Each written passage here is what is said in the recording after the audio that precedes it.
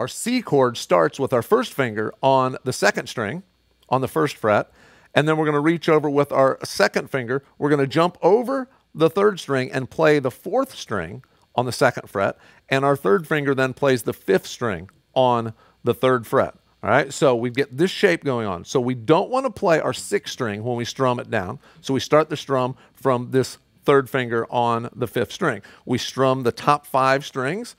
Now this one is sometimes one where you may be leaning on a fret, on a string.